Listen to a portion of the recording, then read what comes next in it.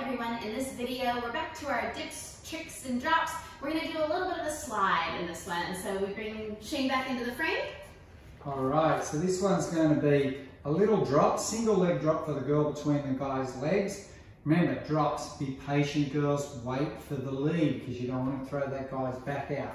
Alright, we're going to be on hand shape. I'm going to do a Manhattan. I could do a normal break back, but you're going to find this is much easier for the leader to get off the track.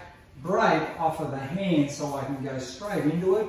I can actually achieve my footwork, allow me to get in that stable position where I've got a slight knee bend, and boom, and boom. And then I unwind the girl, and away we go. We do our basic footwork. So demonstrate it from this hand. We're going from this side. We're doing cross-handed.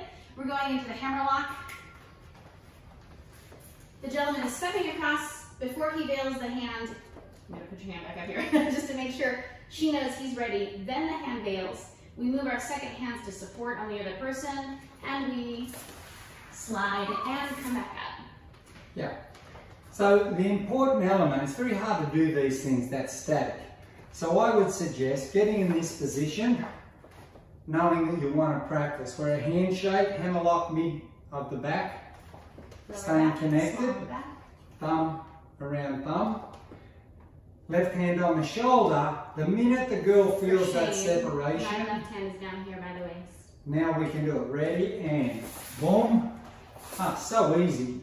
Because the girl's really wearing all the weight in her leg. 60-40. Just sitting over my foot. So that's how you should practice it. Coming in, say yep, grab the hand, go ready and boom. Ha! And I can make any adjustments I need. So you want to practice those moves as much as possible. And I would have shot from a couple of different angles. Can I break it down real quick? So we're rocking back with the cross hand. Shane is offering his left hand over the top. We're going to straighten or try to straighten the fellow's arms so that when the hand flips for the pancake on the gentleman, we get to put the arm up to the small of the back to be hammerlock or S-turn for the follow. At that point in time, she's traveling across. He'll step across with both legs, make sure his feet are secure before he veils. Then he sends me out. Now, you see his hand go to my upper arm. That's where my hand goes down closer to his waist. If I did it up here by his shoulder area, I would pull it forward. So I'm trying to keep our hands and our centers as close together as possible. She feels me bend. That creates the separation at the hips. She now knows she can go down. Boom. And it is so easy, it's crazy. Because that separation says both my legs or my quads are engaged. I'm ready to take that and let her go into that lunge position. And one thing we haven't talked about before is, gentlemen, you're actually going to use your glutes and your quads, your glutes being the strongest muscle in your body. Keeping it back straight. So, largest muscle in your body since birth. So when she comes down between, it's almost as if you're doing a hip thrust to come back up.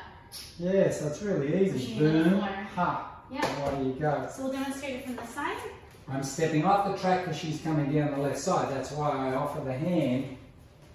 Boom. I'm there, separation, and down and up. You can see, it doesn't even change my voice when I do the move. Again, 1, 2, 3, hold, 4, 5, 6, 7, 8, 1, 2. Oh, I had a lot of energy then. Unwind. I step off the track as I help her unwind to the right, and then I can do my basic footwork and I can continue to dance. So make sure you practice those things. First of all, be connected.